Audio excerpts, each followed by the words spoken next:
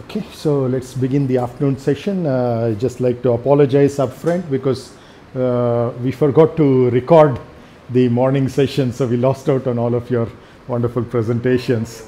I think I just got a 7-second video from the morning session, but now I think, so whoever is sitting next to him, just make sure that the recording is on so that we don't goof up next time. So let's go ahead with where we left off in the morning session. I think those 2 hours were really useful. First from your presentation, so I could know where you stand in terms of your understanding of the overall structural analysis from an aerospace perspective, so that I can kind of tailor the rest of the course towards keeping pace with what you already know. Right now, so what we concluded towards the end of the morning session was to see that need for semi-monocoque constructions. So in other words, we know now not only the answer to the question why shells, but also why beams, right? So because each one of these individual entities, if you look at, you can think of them as beams which are supported in various complex ways. But nonetheless, they are beams in the sense that they are one-dimensional structures. In other words, you take the cross-sectional geometry, the size of that is much smaller compared to the length of each one of them. Therefore, they are essentially one-dimensional structures. Whereas the what we already had in the monocoque and also continue to have in the semi-monocoque is the skin, which is a shell, because it's a two-dimensional structure wherein the thickness is very small compared to the other 2 dimensions, in this case the circumference and the length. Compared to the circumference and the length, the thickness of the skin is very small. Same thing here, compared to the span of the aircraft wing or the tail, and also compared to the chord, you have the thickness of the skin once again is a small quantity. So these stiffening structures are all one-dimensional in nature, and the skin itself is 2-dimensional in nature. And when we say 1D or 2D, we should always keep in the back of our mind that in reality all structures are 3-dimensional, just that we have the advantage because one dimension is either very large or very small compared to the other 2. We take advantage of dropping off the smaller dimensions if we do this so-called dimensional reduction in an appropriate way. So how to do it in an appropriate way is beyond the scope of this particular course. So I will only mention the methodology, and we will go with the results of that methodology. But we'll also look at some simpler ways of doing it and see that some of those simple derivations lead to special cases of the more generalized state-of-the-art theory that is available today. So what I will leave you with at the end of the course as a takeaway is something that make you equipped to handle state-of-the-art problems, but at the same time we will not have derived those things. We would have only given those as results, but we will also give derivations for those things which are much simpler and easy to understand. But you will see that if we drop off a lot of those simplifying assumptions, that's what the state-of-the-art will eventually do, right? So now we in the morning session we already covered what is the cover skin, what is the spar, what is the longitudinal stringer, again the in terms of how the differences in an aerodynamic surface as opposed to the fuselage, and also just more of a nomenclature difference, especially the transverse ribs that are there in the wing and the tail. We call them as frames, rings, or if they are covering the entire cross section, we call them as bulkheads. Usually you have the aft bulkhead, the rear bulkhead, or the forward bulkhead that typically are there on most aircraft. Okay, so as I said, these are nomenclature which are kind of unique to aerospace engineering. So similarly in naval architecture you will have some similarities but some differences as well, and pretty much true of all vehicular structures. So now we will take up each one of these individually and start looking at the actual functionalities. There are multiple functionalities of each one of these components, but we will focus on some of the major functionalities, especially from a structural point of view. Okay. let's start with the cover skin. So now you see in the cover skin, the first functionality that we will be talking about is that it helps to transmit loads, and in particular transmit the aerodynamic loads. And there is, of course, from the aerodynamics there is the shear as well as the pressure. Compared to the shear, the pressure obviously dominates, and that is going to be causing the larger amount of stresses. So if you think of just your own skin and you're in the atmospheric pressure, but you go to a higher pressure environment, let's say like Venus, obviously the atmospheric pressure is going to be large, and therefore that pressure is going to make certain changes in how your skin responds to that. Essentially, in the stresses that it develops will be larger than what it is on the earth, right? So same thing, because the aircraft is stationary on ground, it doesn't, it faces just the atmospheric pressure, but once it is flying, it's flying at such a speed that the pressures are going to be different. Of course, there's the stagnation pressure, which involves the static pressure plus the dynamic pressure and so on and so forth, right? So these aerodynamic pressure, if it is only on the skin and it's a small aircraft and slow aircraft, it's fine. But as we saw in the morning class, once it becomes faster and or bigger, the pressure is going to be large, and if the pressure is going to be large, the stresses that are going to be developed because of that are going to be large, and the skin will fail unless and until it is very thick and which is heavy, and therefore you have these stiffeners. So we should have a mechanism of how the skin transfers this load to the stiffeners, and that's essentially through the joints. So how is the stiffener attached to the joints? So if you look at this particular thing here, you see if it were all metallic, then you typically have these stringers attached to the skin through rivets, for example, right? On the other hand, if it was a composite, they could be integrally manufactured. If it was not a tapered beam, for example, it could even be extruded, to look at the simplest case. But in most cases, it is co-cured. In other words, the curing which has to be done of a composite, because a composite, when you lay it up, it's typically wet because you make it out of what is known as a pre-preg. So there's a pre-impregnated fibers. In other words, the fibers are in a matrix which is still half wet. So in other words, it's not fully cured. And so then you bring it to whatever shape you want, and you put it in an oven called autoclave.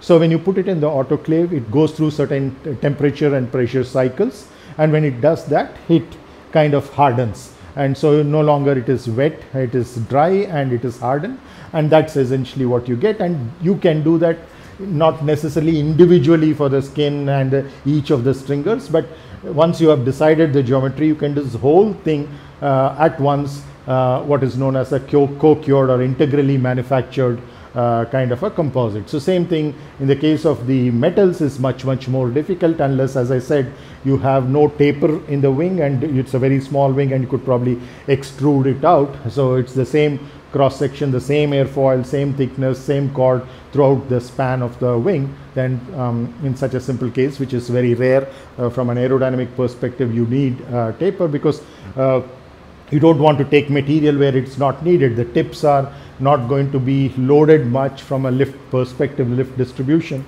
is such that it's much more closer to where it is attached because of the tip vortices that you have, which kind of equalize the pressure close to the tip, and therefore there's not much of a differential pressure above and below the wing closer to the tips, and therefore the lift distribution is much lesser, so is the drag and so forth, right? Now coming to the first functionality, it's very clear that the skin can't take it all, so it transfers to the stiffeners. How it does is either through the rivet joint, or in the case of the composite, which is co-cured, through the excess resin that is there between the stringer and the skin, which is essentially like an adhesive joint. So when you have glue, you know that the way the load is transferred from one component to the other component both of which are attached to each other through glue, is through shear in the glue essentially, and that's precisely how it works here as well. So that's the first function of the cover skin that is important, transmitting the aerodynamic pressure to the stiffeners, and those stiffeners include both stringers as well as the spar. So not the spar web, because that's not directly attached to the skin, but to the spar caps. So spar caps and the stringers are directly attached to the skin, and that's where the air loads are getting transferred. Then next level of transfer will happen from the spars and stringers to the transverse stiffeners, that is the ribs that are there, because they are there at a certain frequency in a periodic manner, and at those locations, and also sometimes you introduce specifically because there an engine is attached or a landing gear is attached, so there are concentrated loads. The skin can't take it all by itself, so you will have transverse stiffeners at those locations. So that's how it works. And in the case of the fuselage, of course, there'll be cutouts for windows, there'll be cutouts for doors, etc. So at those locations again you will have extra frames or rings which are essentially transverse stiffeners once again. Okay, what is the second function of the cover skin? It not only has to transmit the aerodynamic load, but also it has to transmit resist the torque that is coming. Where is the torque coming from? It's, as we saw already, it's not only lift and drag, but also a pitching moment that is there on the wings, and that pitching moment is like a torque, and that torsion also has to be resisted to a large extent by the cover skin. That's what we were talking about in terms of this loop being covered, and that's the same loop that we are talking about in loop number 1, loop number 2, loop number 3. Each one of them will take a torque T1, T2, T3, so that the sum of that T1 T plus T2 plus T3, if they're all in the same direction, the algebraic sum otherwise, is something that is the torque that is being applied to it in terms of the pitching moment, in terms of, let's say, the engine weight, the CG of the engine is a little away from the aerodynamic center, then essentially that is happening with a moment arm, so that can cause an additional twist. Similarly, if the engine is either below the wing or above the wing, the thrust line will be having a distance, non-zero distance from the mean aerodynamic center, so that will cause a torque. So there are torques coming from various sources, so essentially it's the sum of that that you're looking at.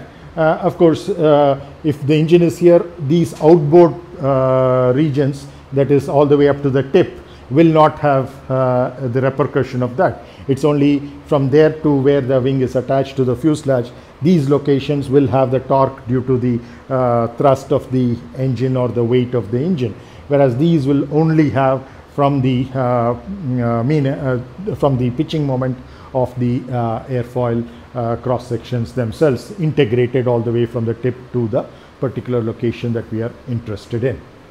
So that's the second functionality of the cover skin.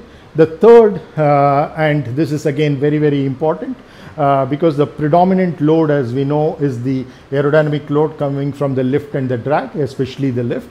And so those are going to be causing large bending loads. And in the case of helicopters, which you discussed in the morning session as well, the axial loads because of the centrifugal force. And both of those, so this cover skin, what it does is it enhances the stiffness from both of these points of view, because the most of the stiffness for the bending and the axial load actually comes from the stringers and the spar caps, but the skin adds to that. Okay, so in other words, if you look at the cross-sectional area, if just you're looking at the axial load is being phased by a certain area, finite area, which includes the area of cross-section of each one of these stiffeners multiplied by the number of stiffeners if all of them have the same area. Otherwise, of course, you have to add them individually. And then, of course, the area of cross-section of the spar caps plus the thickness of the cover skin multiplied by its perimeter. So that's the total area that you're going to get, which is going to be resisting the axial load. But as we saw in the bending, it's not the axial load, it's it's axial load everywhere, but above the neutral axis it will be in one sign, below the neutral axis it will be in another sign. In other words, one of them will be compression, the other will be tension, depending upon the direction of the moment, whether it's this way or this way, that will get interchanged. So, but nonetheless, it's normal stress once again, and that normal stress, a part of it will be taken by the cover skin, most of it being taken by the spark caps and the stringers. Okay, so this is as far as the cover skin is concerned. You have any questions or doubts on the functionality of the cover skin? Okay, let's move on then. Next we talk about the spars, right? The stringers, right? So stringers, again, whatever I say, most of it, whatever I say for the wing is valid for the fuselage as well, because the kind of functionality is very, very similar, just that the numbers will change, the actual shape, geometry, the sizing and all will change, but nonetheless, in a qualitative sense, the functionality remains one and the same. Where there is a difference, I'll specifically mention that. So one more terminology, again differs from different entities within the industry, like for example, Airbus might use certain names, Boeing might use certain other names, etc. So another name which is commonly used in the industry for stringers is longerons. So essentially, once again, it's essentially along the longitudinal direction, so that's why you call it a longeron. So that's another name for it. And so whether it is a stringer or longeron, it's the same entity which is called by different names at by different people. Sometimes within the industry, if they are using both terminology, they make a distinction that the stringers are shorter ones compared to the longerons, which are much longer. For example, I was talking to you about window cutouts and door cutouts over here. So you can see that if there is going to be a window here, obviously this stringer is not going to run through the window, right? So in other words, it's going to stop where the window starts, again restart where the window ends. So in other words, you have small piecewise continuous kind of distribution of that particular stringer. So then you call that a stringer, whereas when there are no windows, for example, on the floor, let's say this is running all the way from the front of the fuselage to the rear of the fuselage, it's a very long stringer, then you will call it a longeron. Okay, so just be aware of some of these technicalities, not very important, but just if you encounter somebody speaking in the industry, for example, when we go on trips, etc., so then you need to be aware of what exactly they're talking about. So what are the functions? Just like we saw the three functions for the cover skin, three major functions for the cover skin, we'll look at a few functions for the stringers or longerons. One is, of course, just like the last thing that we mentioned over here for the cover skin, it resists the axial and bending loads. So this becomes the primary function for that. This was a secondary function for the cover skin. That same secondary function for the cover skin becomes a primary function for the longitudinal stringers. So that's the main thing that they do, right? Whereas here the main thing that they were doing is to transmit that aerodynamic pressure and or shear to the stiffeners. So next, you increase the buckling strength of the skin by bringing this. Why does that happen? I don't know if you're familiar with the Euler buckling formula. You probably have not encountered that, right? So anyway, so there is some phenomena, as we discussed in an earlier class, in terms of elastic instabilities. So if there's a column and you try to actually push through it, either because of geometric imperfections, material imperfections, or some disturbance coming, this might, instead of only getting compressed, it might also suddenly go through a bend, right? So that's essentially, you would have seen even like a drinking straw, for example, you try to press it, suddenly it will form a kink, right? So something like that, even a garden hose pipe, for example. So something similar to that is essentially the buckling, and the skin being very thin is subject to that. Remember that we are talking about the lift distribution, which is trying to push up the wings, which means the top portion of the wing is under compression, okay, in flight. For most phases of flight, it's under compression. So a part of the skin, if the compressive load becomes beyond a certain value, it can buckle, In other words, it will bend even though the load is compressive, it will bend, right? So when it bends, what actually happens? So that's where the stringers help. It's a second function of the stringers, that they are going to increase the buckling strength. How is this happening? Because of the fact that these stringers are essentially coming here, they're making a periodic appearance over here. So essentially you're reducing the size of the panel as a whole, right? In fact, the similar kind of function when we get to transverse frames or ribs also we will see, because the length is getting reduced, okay? So compressive loads can come not only, of course, the dominant compressive load is from this side, but there can be compressive loads coming from the other side as well, which is why both the dimensions are important, and therefore the spacing of the stringers as well as the spacing of the transverse ribs becomes critical point in determining the elastic stability or instability of the skin, the cover skin, right? So that's the second functionality. The third one is in terms of when you're going very close to the material failure limits, there is a possibility that there is a crack, okay? And these cracks usually start very small and may not be dangerous. In fact, it's quite innocuous. May not even be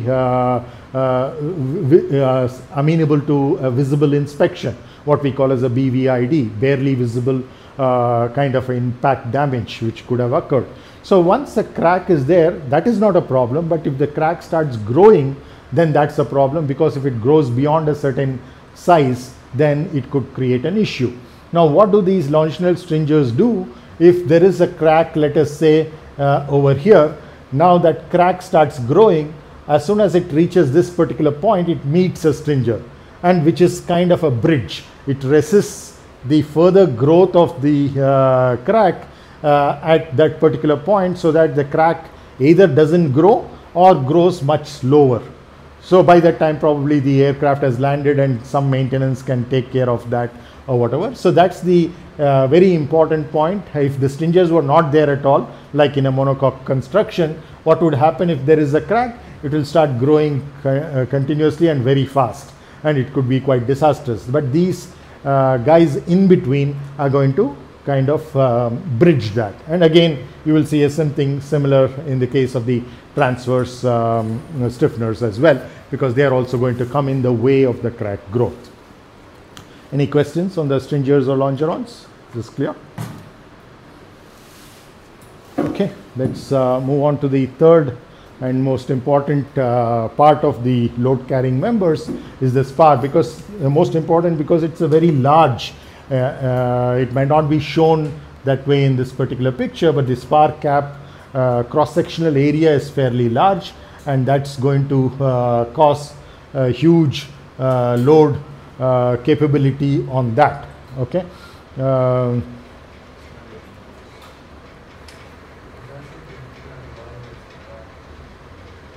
Okay, that's fine. Yeah, if it's a, yeah.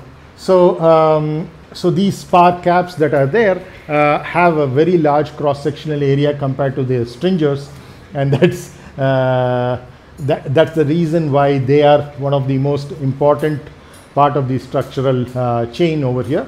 They're all sharing. They're all offering the ability to resist the loads, various types of loads. And different types of loads are resisted by different amounts, but by different components. But the spar plays one of the most crucial roles over there. And the caps, of course, does the same thing as whatever we have discussed for the stringers, but in a much better way, because each one of them has a much larger area. But the number of stringers is many more compared to the number of spars, and therefore, in an overall sense, the spars as a set and the stringers as a set together might be doing pretty much similar kind of a job. Of course, the spar also involves the spar web, which the stringers don't, right? So same as longerons, but with an amplified functionality because of their larger cross-sectional area. The next important thing is its uniqueness as opposed to the stringer, which is the existence of a web, which, as I said, does a function which is very similar to the cover skin. In other words, it's capable of taking some shear. And so what does that shear do? It helps you to resist torsion. It also helps you to resist the shear forces which are coming because of the lift. So remember that the lift is acting perpendicular to the velocity direction, which most of the time is parallel to the spar web, or at least at a very small angle to the spar web, because depends on the velocity direction, of course, but it's most of the time parallel to that, which means that there is a shear which will be taken because of the lift. So remember that in any beam, when there is a vertical force or a horizontal force that is there, or combination of that, so the resultant of that could be in any arbitrary direction, that is going to have two effects, because it's like a cantilever beam which is fixed to the fuselage, that's the wing or the tail. It could be either the horizontal or vertical tail. Now it's fixed. Now you see that there is a force distribution. That force distribution is going to cause two responses from the two main responses from the wing, and one is because of the force itself, there is a shear stress on the cross section. That is a smaller effect compared to the bending. Because of the bending, there is going to be an axial stress, both tension and compression, depending on the direction of the moment. Now the web, particularly just like this cover skin, will take care of the shear to a large extent, shear due to shear force coming from the lift and the drag, as well as the shear stress coming from the torque, because the torque is essentially your pitching moment and the moments due to the thrust line of the engine, the weight of the engine, etc., right, which we already discussed. So that's as far as the spar is concerned. Finally, we come to a particular element which is very unique. It's very different from the three that we have already studied: the cover skin, the stringers, and the spars, namely the transverse stiffeners. The transverse stiffeners, as you know, are given two different names depending upon whether they are in the lifting surfaces, in which case they are called ribs. In the case of the fuselage, they are called the frames, sometimes as rings and bulkheads as well. The main thing they do is to maintain the shape. Remember that the aerodynamicist has insisted that there's a particular airfoil he or she or the team has chosen for a particular cross section. It could change along the lengths, but whatever it is at a given cross section, you want to maintain that shape as much as possible. Only then the lift characteristics, the drag characteristics, the pitching moment characteristics, the relation between them, like the lift drag characteristics, etc., will be maintained to the level that is required for the design. So if that is the case, then you see that because of the presence of the transverse rib, which, as I said, is essentially pretty much a solid which is thin, but it's of the shape of that airfoil at that particular point, whatever is the interior geometry, and essentially through that the stringers will pass through cutouts that are there in that. So that's the transverse rib at both these ends, and that is going to help you. The main functionality is to maintain that cross-sectional shape because it's so rigid, so that at that particular point, if the skin tries to bend, it is not allowed by the internal transverse rib that is there. Same thing in the case of the fuselage as well, just like in the lifting surfaces. What is the second function here? Very similar to the function that we talked about over there, where there are concentrated forces. Obviously, they're going to cause certain singularities, stress concentrations as well. So to avoid that, you have these frames at those locations. For example, where, as I said already, where the engine is attached or landing gear is attached, there also you would want the transverse frames, so that the diffusion from the skin into the stringers, etc., to the spar, etc., will be, spar cap in particular, will be much more smooth. That's what the transverse frame or ribs do. Okay, the last thing is, of course, I think I combined it in the second one, which is essentially talking about structural discontinuities. So just like an engine being attached or landing gear being attached, it could also be that at a particular point you want to change the sweep. So till a particular point you want to have it zero sweep, and let's say here you want to have a sweep forward. So it all depends upon the aerodynamic design that is there. So at this particular point it's a changeover from zero sweep to a sweep forward. So there's a structural discontinuity that is happening. Or as we discussed earlier, the two different airfoil configurations and they are blending into each other at a particular location. So these are all structural discontinuities where there can be very different stresses on either side, and in order for that to be redistributed in a smoother fashion, if you put a transverse stiffener over there, which is the rib in the case of the lifting surfaces, then you can redistribute those stresses in a much more smoother fashion and avoid singularities and failure. So with this I think we complete this. Any questions on all of these components and how they work together as a team? Okay. It's gone then. Oh, sorry, I have one more functionality from the transverse frame, which is to increase, very similar to what we mentioned over here.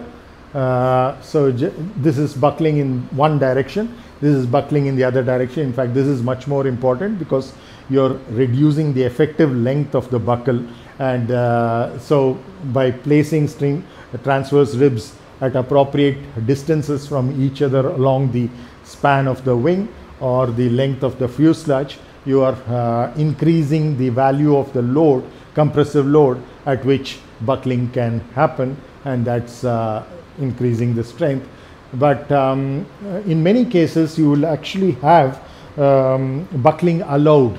So in other words, many of the aircraft, even passenger aircraft for that matter, will be operating in the post-buckling regime. Okay, so because buckling by itself is not a major failure, it is more of an instability that is occurring, and that instability sometimes we want to live with just for the efficiency in terms of the weight reduction, as long as it's not overly causing any changes in the aerodynamics of the wing, because these buckles will be so small, the overall deflection that is there in the post-buckling regime, if it's operating just above the buckling load, that it may not be changing the aerodynamics too much. So if that is the case, then you typically design for the post-buckling regime operation of the skin, which means that the skin can no longer take compressive loads. So all of the compressive loads, remember, was divided between these three entities: the stringer, the spar cap and the skin. But once the skin buckles, at least in a particular location, that part of the skin can no longer take your compressive loads. So that and in any case, the bottom is always under tension in the when it's cruising, for example, it's only the top which is under compression, and within that top different locations may be under different levels of compression because they are at different distance from the neutral axis. So it will be maximum over here, it will be minimum over here because it's on the neutral axis, let us say a point over here. So there might be certain regions where the compressive stress is so large that it might buckle in spite of putting your transverse ribs close enough, because if you put it too close enough, then you will have too many transverse ribs. The weight due to the transverse rib will enhance the structural weight of the wing and therefore the overall weight of the aircraft. So you wouldn't want to do that. So there always a trade-off that goes on in terms of deciding the number of transverse ribs, the spacing of the transverse ribs, etc. But this is something that you should be aware of, that we are willing to live with a small portion of the top portion of the wing actually buckling, and still, which means that that compressive load which was shared by the skin along with the stringers and the spar cap will now have to be taken only by the stringers and the spar cap. The skin will not be contributing to taking those compressive loads. So your stringer and spar cap has to be designed in such a way that they are slightly larger in area so that they will take care of that.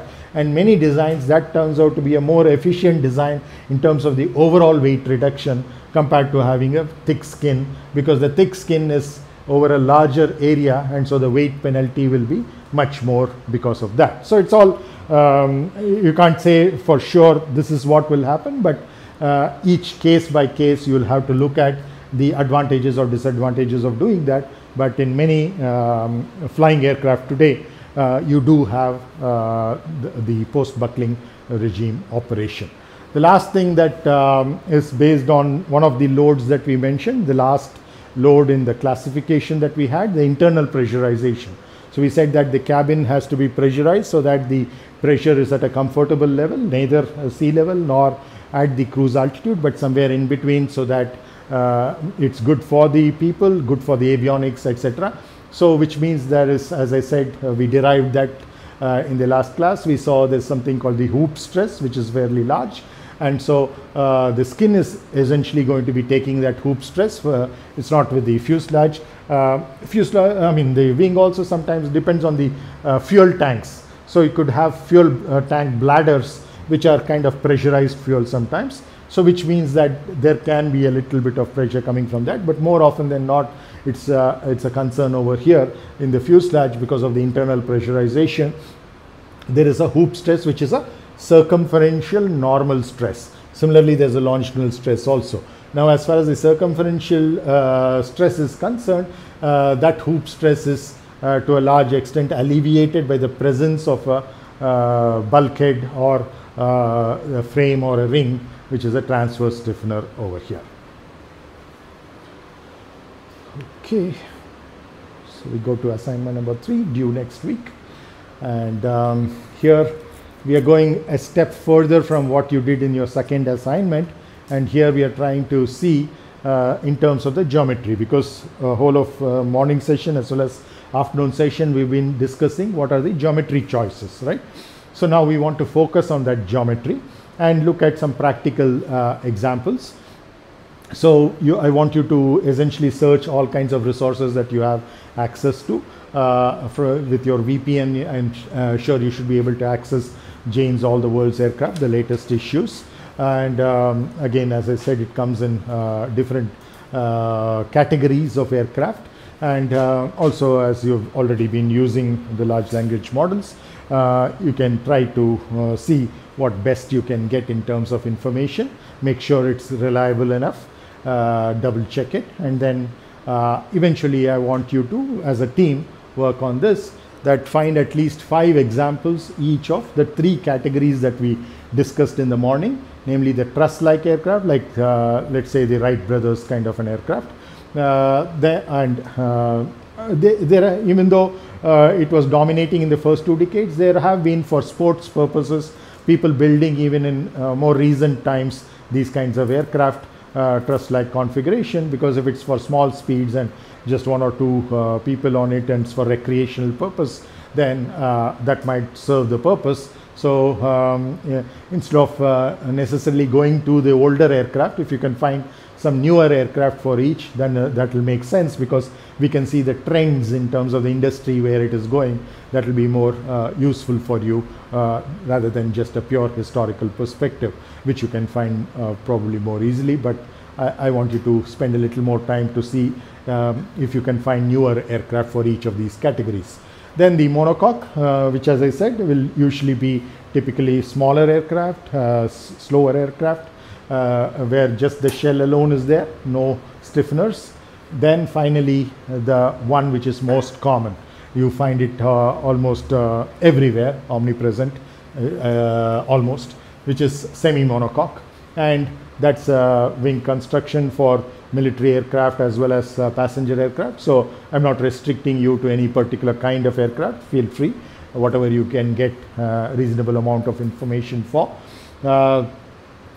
Here is where I think the magazine called Flight International, it gives you a lot of cutouts and things like that of different aircraft.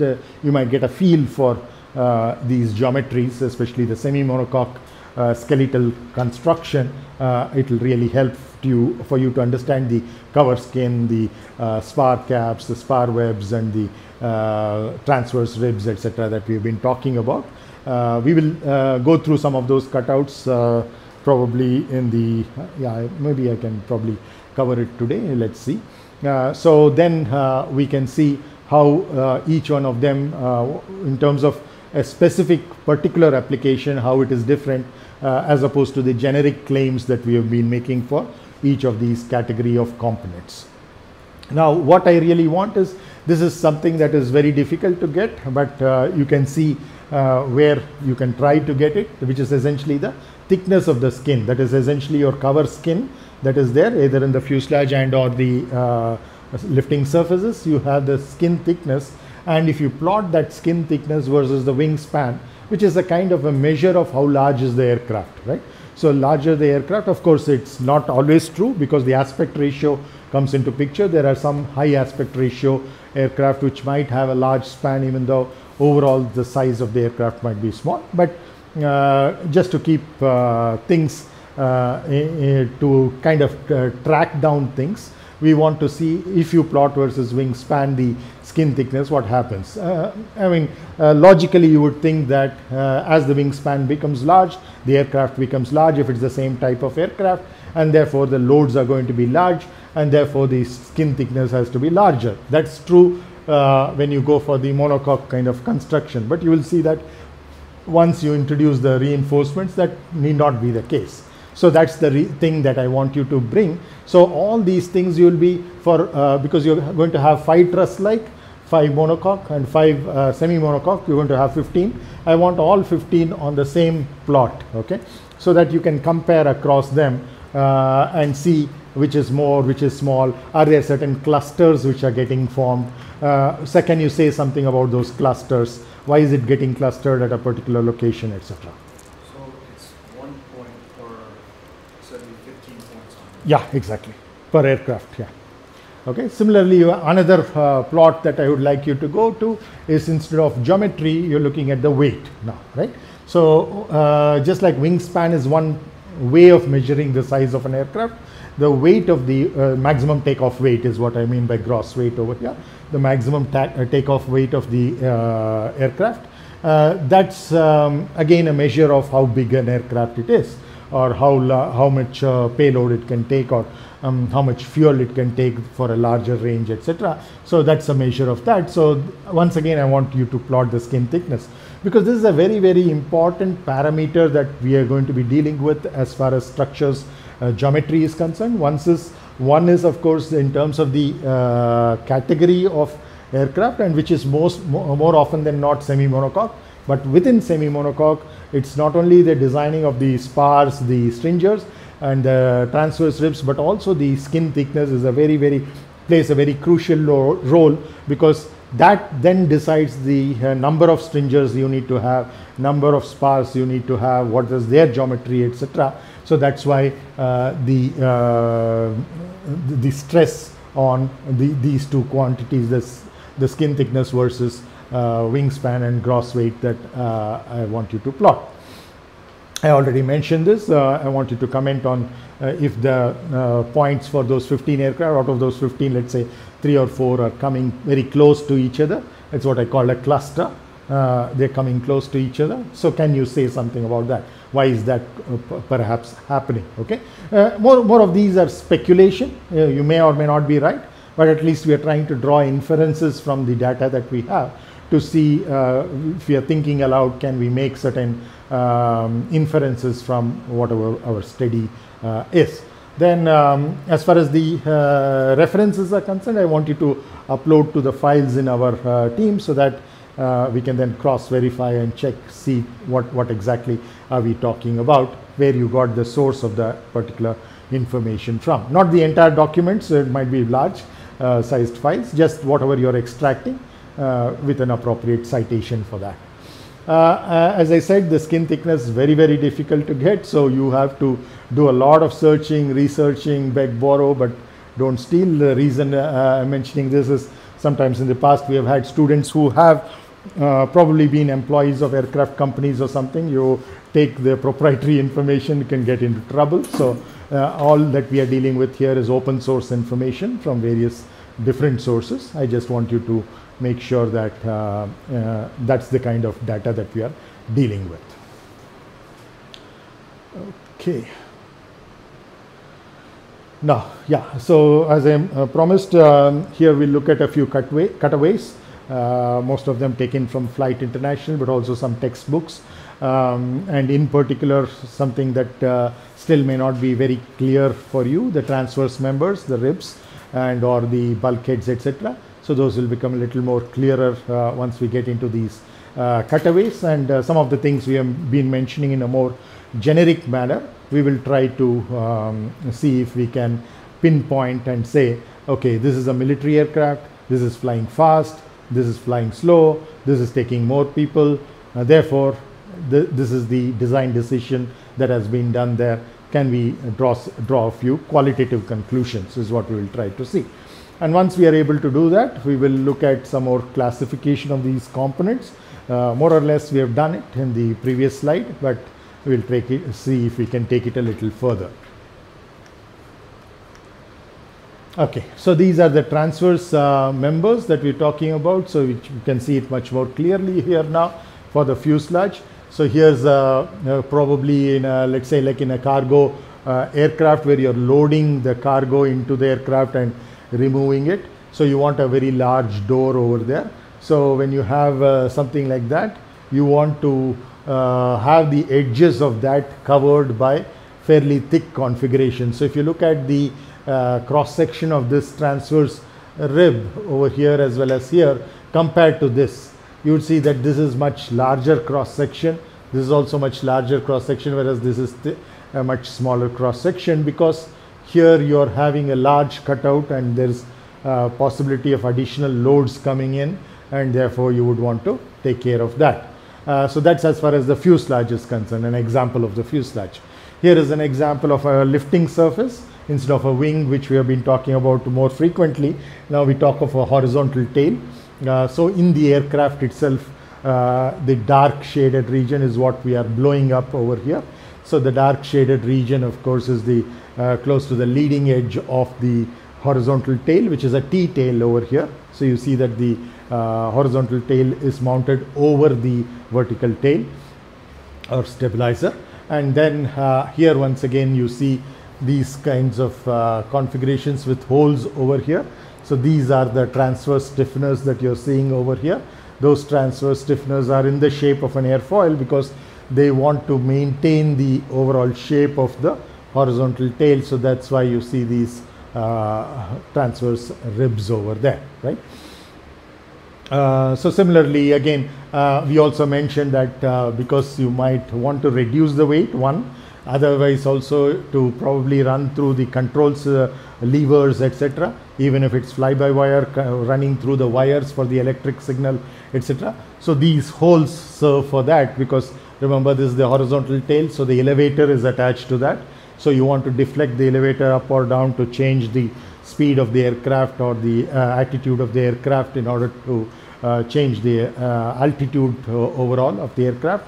So combinations thereof. So when you want to do that, you typically have to use the pitch stick. Of course, the pilot will be pushing it forward or pulling it backward, and when he or she does that, deflection has to happen through a series of control pathways, and that pathway, depending upon whether it is servo or it is in which case it's hydraulic and or pneumatic, or it could be like in more modern aircraft fly-by-wire kind of systems, in which case those wires and control levers, etc., should be running through those some of those holes.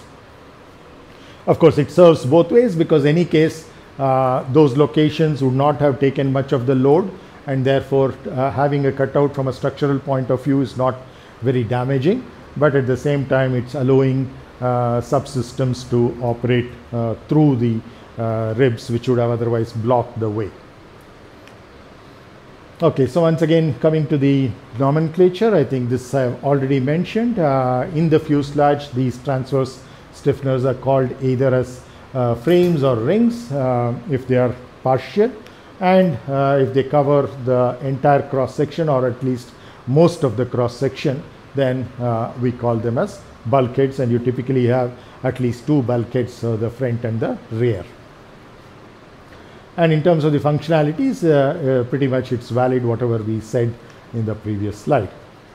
On the other hand, instead of frame, ring or bulkhead, in the case of the wing or the tail, any lifting surface for that matter, it could be even a canard in the front ahead of the wing.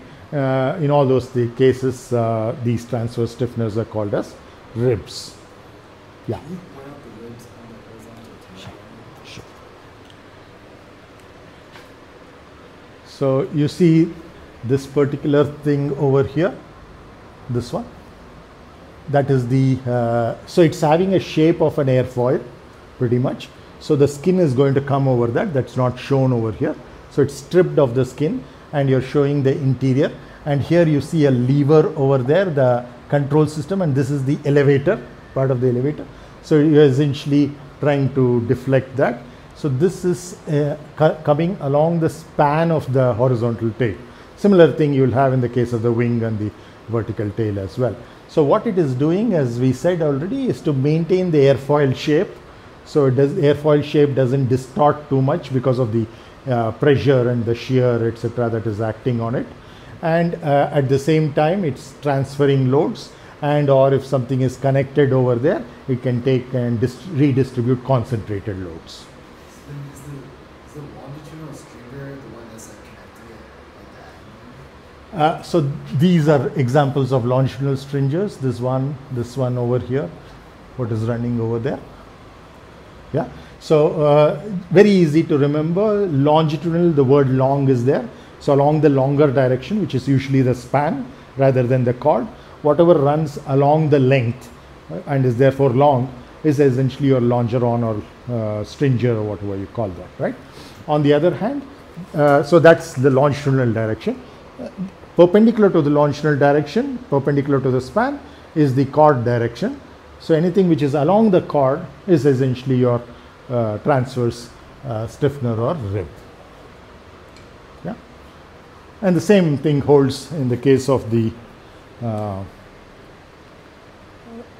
fuselage as well. So this is an example of a transverse stiffener, because this is the length of the this is along the length of the fuselage.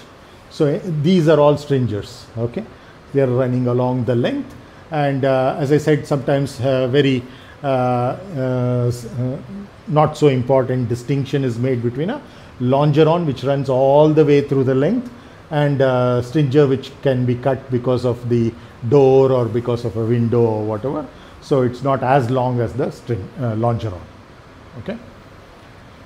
So so it's a parallel in terms of the functionality as well as the overall behavior.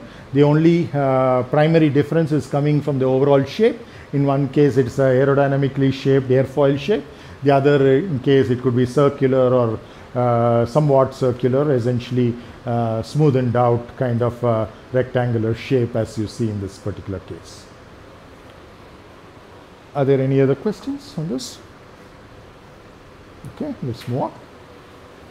Okay, so now we have an example of a British Aerospace 146 for which Airbus manufactures the ribs. So here it might be a little more clearer because it's taken out of the cutout, or rather it's yet to be put in the wing because it's in the process of manufacturing.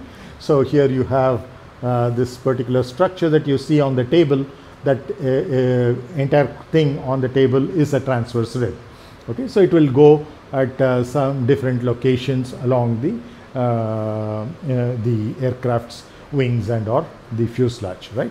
So this is of course the ribs. Those are on the right you see all ribs, and on the left you see similar transverse stiffeners, which are rings or frames, which are as you see pretty much circular. And you see they are on either side of the window, if you see over here.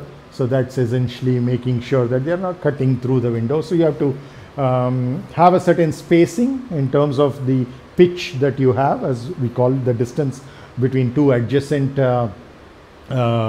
frames, but they may not be a constant pitch throughout the length. It all depends upon the requirements and also then the special reasons for cutouts like windows and or doors. Okay, now certain things to notice in this, which you'll also notice as part of your homework, is of course which company makes it, but more importantly, this particular aircraft, the BAE146, the British Aerospace, is having a fairly large altitude at which it cruises, right? And it's a passenger aircraft, though therefore from a certification point of view as well as the passenger comfort point of view, it has to be pressurized, internally pressurized, which means there will be hoop stress and longitudinal stress, hoop stress being more dominating because it's almost double the longitudinal stress. And therefore, you typically go for cross section, like in this particular case, a circular cross section in order to reduce the stress. But there might be other reasons because of which you do not go for a circular cross section, and in which case you have to account for those regions where the curvature is a little more, like what we saw in the previous slide. For example, this is not exactly a circular fuselage cross section, it's almost like a square but with the edges which are rounded off. So in other words, those are highly curved kind of corners that are there. So the stress analysis there needs to be done in a very, very rigorous way to make sure that they are able to handle that, right? Okay, so far any questions? Okay, let's move on. Okay, to give another category of example, so here is a cutaway for the Twin Otter, which is an aircraft made by a Canadian company called de Havilland.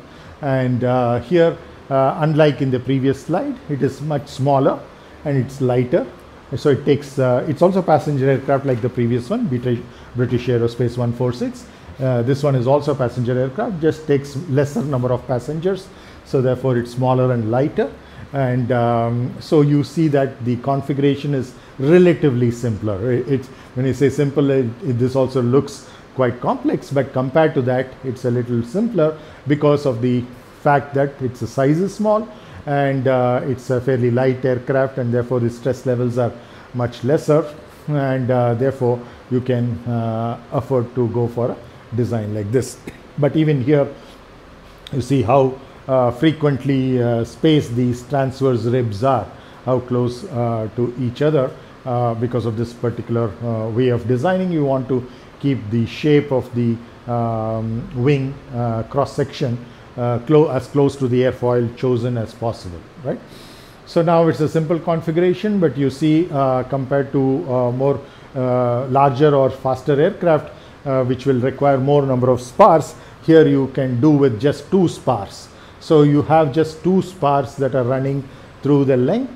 As we said, spar has 2 parts to it. One is the spar cap, the spar web. And you see the spar web is essentially vertical. That's along the thickness of the airfoil. So this thing that you see is part of the overall spar, and it is having shear load as its main load carrying capability that is built in. So recollect all the functions of all of these entities that we discussed: spars, ribs, stringers and skin, and you would see a practical example of how each of them are being dealt with, right? So in this case, of course, the landing gears are not on the wing, but they are on the fuselage. So you have a nose landing gear and you have these 2 landing gears on the body of the aircraft, and you see that those are going to bring in concentrated loads. So where they are attached, whether it's the nose landing gear or the other landing gears, you will see the where they are attached, you will have additional reinforcements in terms of the bulkheads and or much larger cross section frames that are needed in order to disperse the load in a much more smoother fashion. Okay. Then the other important thing in this particular case, as opposed to the British Aerospace 146 we saw in the previous slide, is that it is flying at a much lower altitude, which means that yes, the pressure is small compared to the sea level, but it's not necessary to pressurize the cabin because the FAA doesn't require that, neither does the passenger comfort. It's only a small sacrifice that is done.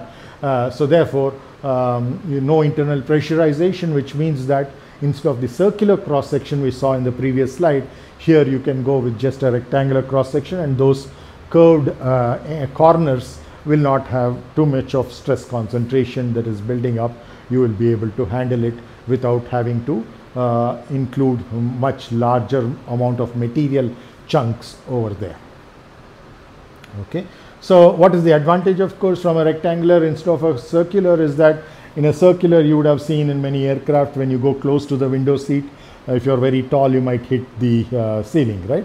So because it's essentially curving downwards, whereas if it's a rectangular kind of a configuration like this, which is used typically for aircraft which are taking very few people, for example, you want reasonable amount of comfort over there in terms of the height, etc., and therefore you maximize the room inside rather than from a structural point of view. From a pure structural point of view, as long as it is pressurized, circular is always the best. But if you are able to have a appropriate solution in terms of the material and or geometry distribution, then you will make sure that you can take any other choice which might be favorable from a different perspective, non-structural perspective like this, to maximize the room inside. Okay, now enough of passenger aircraft. Let's look at military aircraft. We're taking an example of a Harrier over here. And so what are the nuances over here from a user perspective in terms of the overall requirements? So you have the fuselage, which is including the engine and the fuel tanks over here. So whereas in most of the aircraft that we saw before, the fuel tanks would be in the wing, here it is in the fuselage. So fuselage is and also there the engines would be mounted on the wing, whereas here the engines are mounted in the fuselage, right, in or on the fuselage. So in this case you see that the engine is included, not only the engine but also the fuel tanks, because this is, remember, a delta wing, the very small aspect ratio. Therefore the room inside the wing is not sufficient to take as much fuel as this aircraft guzzles. So what you need to do is to, and also of course on the wings you have mounted the ammunition, okay, because it's a aircraft which needs to deploy those ammunition. So most of that is essentially attached to the wings, as you see over there, right? So, and this is also what is known as a V-stall, which you'll be familiar with, vertical and short, either vertical or short takeoff and landing kind of an aircraft, and it's also an attack aircraft, a fighter.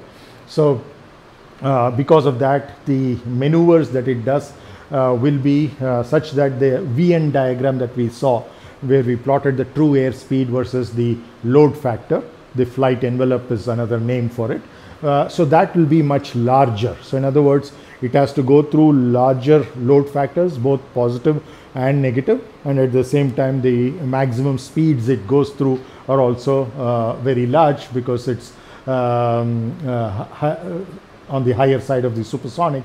So essentially you have to make sure that the true airspeed limits are there, and therefore the structure is also designed towards that.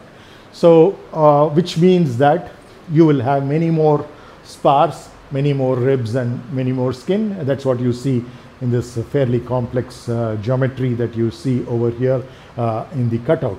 Okay, so now if you look at the ribs that are there at different distances from the fuselage, you will see that the rib geometries are changing quite a bit, going from the root of the wing all the way to the tip, and that's quite easy to see because there's a huge taper that is there. It's a highly swept wing, pretty much a delta wing that you're looking at, and the kind of aerodynamic loads are going to be very, very different. There's going to be a wave drag as well, so you have to account for all of those things in terms of the structural design, and which is why a single rib design will not be sufficient for the entire span of the wing. You will have to have different ones going from the root to the tip. Okay, so then coming to this, yeah. So despite the complexity in terms of the what each one of these things do, what does the rib do, what does the skin do, what does the transverse, the longitudinal stringers do, or the spar do, they are all pretty much the same qualitatively speaking. just that the numbers vary. It's much more taxing out here, and that's why you have more number of guys to share the load, right? More number of components over there. So concentrated loads also again coming from the landing gear and the armaments. Of course, it is concentrated load in the previous examples also, but because of the small overall size of the aircraft, and within that size so much of complexity is there, so the concentrated loads do not have a large distance to disperse themselves off. So which means that wherever they are attached, the kind of leeway that we make in terms of the transverse stiffeners, etc., it has to be, in this case, the bulkheads. So it has to be good enough, strong enough, and the geometry has to be large enough in order to allow for that. Okay, so this is from pilot dress. Anything need to know over here? Yeah. So where are the fuel tanks? Oh, it's in the, I'm not exactly sure, but usually I think it will be in the belly of the fuselage in this particular case, but I need to cross verify. But it's in the fuselage, but exactly where in the fuselage I'm not really sure. It could, for example, be in the tail boom also. So you have partly there and partly here in the belly and or the in the boom that you have for the tail. The whole idea is that the wing is too small to accommodate the fuel tanks, unlike in the previous examples. So you have to move it to the fuselage. Anything else? Okay. Yeah.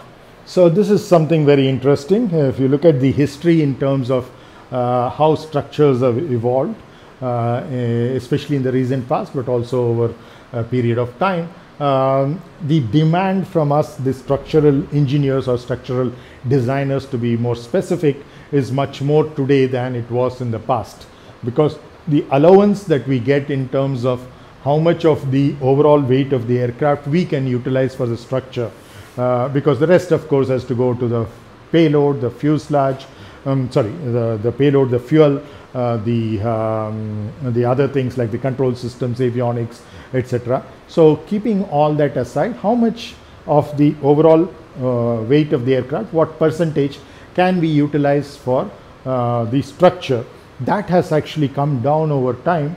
And luckily we have of course been innovating in terms of the geometries, like all that we have seen both in the morning as well as in the afternoon classes today, and more importantly the materials as well, going from aluminum alloys to composites, etc., with greater strength to density ratio, greater stiffness to density ratio, so what we call as the specific strength and specific stiffness. So there are more better performing materials, better performing geometries that we have arrived at, and as a combination therefore we can offer a much superior solution today as opposed to in the past.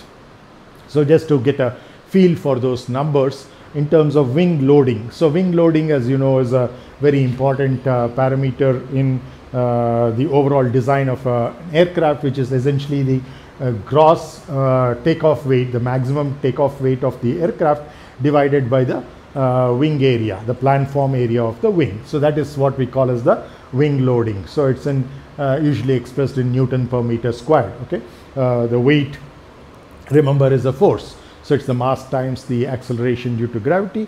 So it's essentially a force, in SI unit is Newton, and then the area, the planform area of the wing is essentially in meter squared. So essentially we are talking of a Newton per meter squared kind of a quantity, which is wing loading, which is a very critical factor in the overall design of the aircraft in terms of its shaping and sizing, not just the structural design but the overall design. So that has very interestingly gone up as much as 13 times over a period of time, okay, compared to earlier aircraft. We'll come to the dates shortly. On the other hand, as far as the structural weight fraction is concerned, how much of that weight is allowed to be used for just the structure? Remember, by structure we mean all those things that we've been talking about: the cover skin, the transverse ribs, the rings, the bulkheads, the stringers, the spar caps, the spar webs, etc. All of them put together, including of course the rivets to join them or the adhesive to join them, depending upon the kind of joints that are involved. In spite of all of that, if you add that up, earlier aircraft, as much as 30 to 40% of the overall aircraft weight was allowed for the structure, but today only about 22 to 25% is allowed. In fact, even this number is about a decade old, so it might be even lesser today. Okay, so the material and the structural design has therefore evolved, both in terms of the choice of materials that we have, with more and more high performing composites, in terms especially of the fiber, but also the matrix to hold it, and then of course the overall structural design, which includes the geometry over which we have been spending so much time today. Yes, please. I see. Okay, that's correct. So 4 to 5 we have that. So you can bring it at 3:45 or so. I'll finish the class. You have set it up outside, is it? Sure, sure, yeah. So we start that meeting at 4 o'clock. So if we can, 3:45 you can. Sure, sure. Thank you so much. Yeah. So the material and the structural design. So there has been a evolution, so to speak. It's not just an incremental improvement, but a whole paradigm shift in terms of how things have evolved. Okay, so just to put it in a perspective over here, you're essentially talking about the structural weight percentage in 1917 compared to 2016. That's over a century. So it's a fairly long period of time, but compared to the history of aviation, it's not that long actually. It's pretty much the entire history of aviation. We're taking 10 years after, about 14 years after the first flight, all the way up to just about 8 years back. We are looking at what exactly has been the change. You see that the wing loading has gone up so tremendously, almost 13 times that it has gone up. But on the other hand, the structural weight percentage that we are given has come down from about 40% to all the way up to about just a quarter of the weight. The rest 3/4 is the fuel, the crew, and the avionics and other things that need to be taken on the aircraft. Okay, are there any questions on this? Okay, so it's a question of understanding the challenges that we have come across and the solutions that we have, both from the geometry and the material point of view. Okay, continuing with the load-based component classification that we have done before, we want to take again a few more cutouts as examples to understand the overall geometry. So here is, so it's not just in the main portion of the fuselage, the mid fuselage, but also in the end portions. There's a lot of complexity because of the changing cross-sectional dimension. So you start with a larger cross-sectional dimension and you come down to a smaller dimension, so which means that you have a conical kind of a structure, so what we typically call as the fuselage nose cone. And so again, without the skin, you're just looking at the rings that you see over here, and then the stringers that you see over here, and some location you want the window or whatever. So you have these cutouts that you have, and where the cutouts are there, you can see this particular ring is of a larger cross section compared to the other rings that you have. So sometimes you might just call this a frame as opposed to a ring, and something like this you might call as a bulkhead, which is essentially covering the entire cross section, small or big. Okay, so now we want to get dirty our hands into the analysis itself, because this whole course is about structural analysis. So whatever we have done so far is set kind of a preamble to that, so to know the kind of animal that we are dealing with, so we are well prepared to deal with it. Now we want to see exactly what we are doing as far as the analysis is concerned. from an analysis point of view, a structural analysis point of view, we are not going to be looking at in terms of the specific nomenclature from what it is coming. Let's say it's aerodynamic or propulsive or whatever may be the source, we end up with certain resultants, and those resultants for which we end up designing the overall structure. And the first thing that we have to deal with is the so-called axial forces. As I have been repeatedly mentioning, this example of the helicopter rotor blade centrifugal force is a classic example of a large axial force. But the axial force in that case is tensile, need not always be tensile. Some places it can be compressive kind of loading as well. So if it is tensile, then we call it a bar, if it is, or a rod for that matter. And if it is compressive, we call it a column. But we want to deal with all of them in a generic sense. Therefore, we will just call it a 1D structure. And in fact, we will call all of these things as beams, as you shall see shortly. But right now, it's only axial load we are talking about. It could be positive or negative load, tension or compression, that is, where we call it as a bar or rod on the one hand, tensile, and column if it's compressive. But nonetheless, it's one dimensional in the sense that the cross-sectional dimension is very small compared to the overall length. Next kind of load is the torque. Okay, so the axial force example we gave is the centrifugal force for a rotor blade. For the torque, it's the pitching moment in the case of both the helicopter rotor blade as well as the fixed wing. And also it could be a drive shaft running from the engine to something that it rotates. For example, in a helicopter, it could be the main rotor gearbox or the tail rotor gearbox, from which the drive shafts will be running to the hubs of the main rotor and or tail rotor respectively. So those are essentially shafts. More often than not circular, but not necessarily. So that's again a longish structure. In other words, cross-sectional dimensions are small compared to the length, and therefore again we call it 1D, right? So all that matters for us is whether it's 1D or 2D. That's what we are just trying to put them together so that we can treat all the 1Ds together, we can treat the 2Ds together, and we can just have two theories and then interconnect them, because these are not acting separately. In a semi-monocoque construction, you have the skin, which is 2D, and you have all of these other entities which are 1D, and therefore you need to have transfer of loads between them. Okay. The third thing, again very important, is the bending moment coming from predominantly the lift and the drag, which makes the entity called beam. Okay, but as I said, we will be using the common term beam to refer to all three of these rather than just the one with the bending moment alone. But most of the literature, you will see that they have dealt with each one of them separately, separate chapters for them, even separate books for them, etc. But the current state of the art is such that you can deal with all of them simultaneously, and which is how in fact it occurs in reality. And especially when it's non-linear, it's better you do it that way, because otherwise it doesn't make sense. You can't put them back together later on as an afterthought.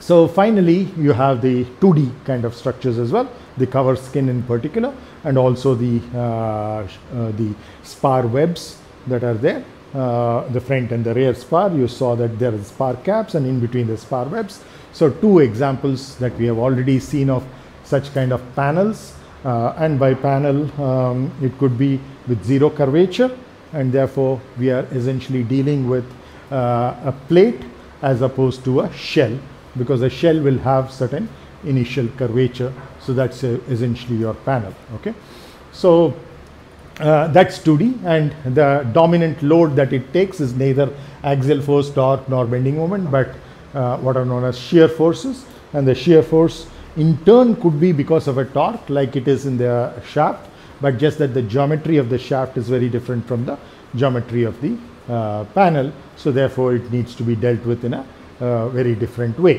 Why in a different way is because all of these things, irrespective of which one it is, you always start with 3D, because that's the thing that we are aware of.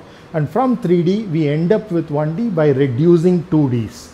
So two-dimensional reduction is required in order to get to the first three which are listed here, and the last one which is listed, you have to just go from 3D to 2D, which means only one level of dimensional reduction is required, right? So because of the amount of dimensional reduction being different in the two cases, the end results, the theories are also quite different. But as I said, you can't use them separately. You have to eventually bridge them because the cover skins are attached to all of these other longish elements, and therefore you have to deal with all of them simultaneously. Okay. So then we need to model the actual three-dimensional structure, as I already said, either as 1D for the first three cases and as 2D for the last case. If that is the case, as I already mentioned, we need to do a dimensional reduction. In the case of the bar column, shaft or beam, you have to do that to end up with what is known as a generalized curved and twisted beam. Okay. So though in the classic literature only bending is called as beam, the element subjected to bending is called as beam, but we are combining with that because the theory is very similar. You don't need to study them separately. So you can combine all kinds of longish structures where the cross-sectional dimension is small compared to the length. All of those, irrespective of whether they are facing axial force, torque or bending moment, and bending moment in both directions, you can combine all of them into a single family and study a common theory that we will list out pretty much towards the middle of this course, which is called as the one-dimensional generalized curved and twisted beam theory, right? And as far as the last one is concerned, the shear force being handled by the panel, which is a two-dimensional structure, and therefore we deal with, just like here it's generalized beam, here it is a generalized shell. Reason why we are saying curved and twisted, because there's no specific name for without curved and twisted. It's a straight beam we call, or a curved beam, and this is even in the absence of a load. So just like many doors, you would have seen a curved door or a curved frame. So essentially, even in the absence of a load, the very geometry in which it is made, it's curved, and that's essentially what we are talking about. Whereas here, we know for 2D structures, there's a specific name. When there is no initial curvature, we call it a plate or a panel, and when there is an initial curvature, we call it a shell. And therefore, we can think of plates or panels as a special case of a shell. We don't need to study plates and panels separately. If we study shells and put all the initial curvatures and initial twist to zero in the absence of loads, then you end up with a plate theory or a panel theory, right? And further, people study membranes separately. So essentially, if you're in the limit tending the bending stiffnesses to zero, you end up with membranes. So again, there's no need to study that separately. You can cover that in shells itself as a special case. Finally, what is the whole idea of doing this? You might as well do it with 3D, because these days there are commercial software, finite element software like Abacus, ANSYS, Nastran, etc., which can do 3D modeling quite well and quite fast. But in spite of that, the efficiency is much, much more for the case where you have one-dimensional or two-dimensional model, especially if the accuracy is good enough still. In other words, if you're going from 3D to either 1D or 2D, you will always have a drop in accuracy. You will always have an increase in efficiency. But if the drop in accuracy is negligible, in other words, the drop is such that for all practical purposes, you're getting exactly on top of each other results, either from a 3D model or from a 1D model, then you might as well use a 1D model. So that's the whole idea. And that's something which is possible today in the current state of the art. And that increases the efficiency so much that sometimes you can have computational savings in terms of the CPU time of the order of 10 or 100, which might seem not much, but essentially you're doing it in 1% of the time. Unondu 5 ನಿಮಿಷ ಏನಮ್ಮ?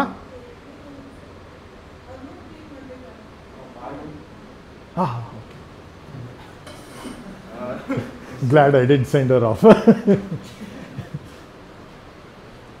Yeah, so the whole idea is that, so you want to increase the efficiency while making sure that the drop in accuracy is low.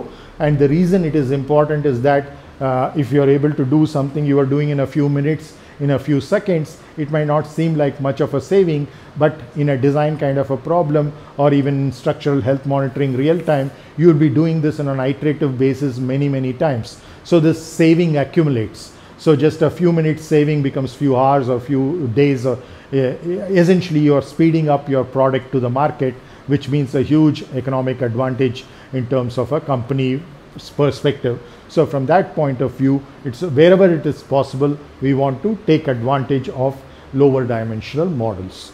So I think with this we'll probably stop because people keep coming for various things. So we will we will continue on I think online on Wednesday, right?